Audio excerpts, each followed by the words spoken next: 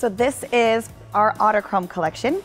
And autochromes are this really cool early color photo process from the 1920s and the 19-teens. And we have one of the largest collections in the world.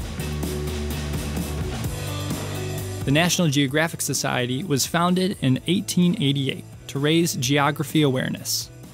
The Society published a magazine that funded exploration and expeditions all around the globe.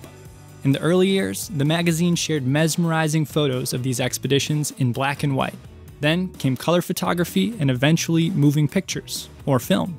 There are now close to 12 million objects in the National Geographic Society archives, including almost 8 million images, most of which have never been seen by the public. This is our black and white unpublished collection, which is close to 500,000 unpublished images, but no one's really actually fully counted them. Sara Manco is Senior Archivist in charge of the Historical Photos Collection at National Geographic headquarters in Washington, D.C. She needs technology to take this valuable collection sitting on the shelves and transform it into shareable, high-definition digital files. The ultimate goal is to digitize everything in the collection, which will probably end up taking us 10 years. Our film collection is very unique. It dates back to 1901 and contains a lot of footage that was shot during our grant expeditions, magazine assignments, and we have edited films that were presented to members of the Society at lectures. Cerka is Director of the Film and Audiovisual Archive at National Geographic. This is our film vault. And it's a climate-controlled storage room that is kept at 40 degrees Fahrenheit and 38% relative humidity. And we have about 40,000 assets in this vault, and only about 16% of our collection has been digitized.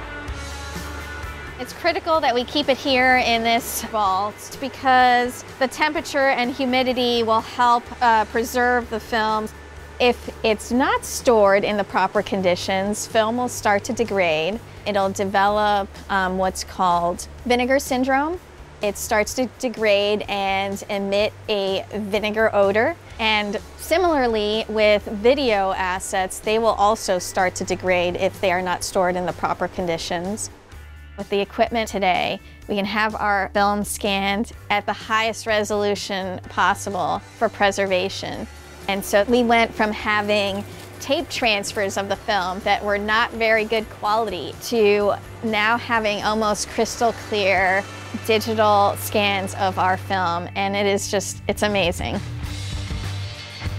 This is brand new digitizing equipment that we have here, which is a phase 1 camera that has 100 megapixels to it.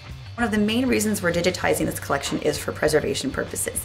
And preservation is not just preserving the original, which is really important, but it's also creating a digital surrogate. This image over time will degrade because all images fade or fall into oblivion at some point. And by having a digital copy, we will have a digital version of that image for a much longer period than the actual physical image will be around.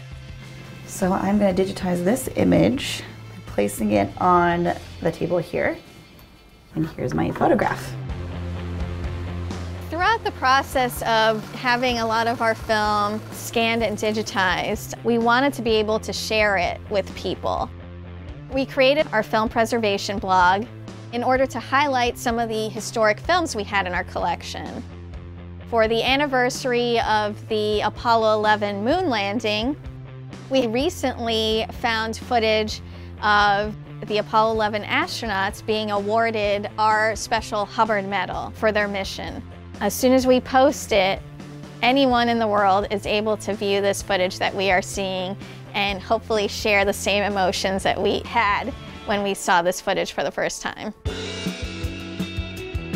Using the latest technology to digitize and store photos, maps, and film footage, and make this archive available to everyone is critical to fulfilling the National Geographic's mission to drive innovation and inspire people to place greater value on the natural world and its people.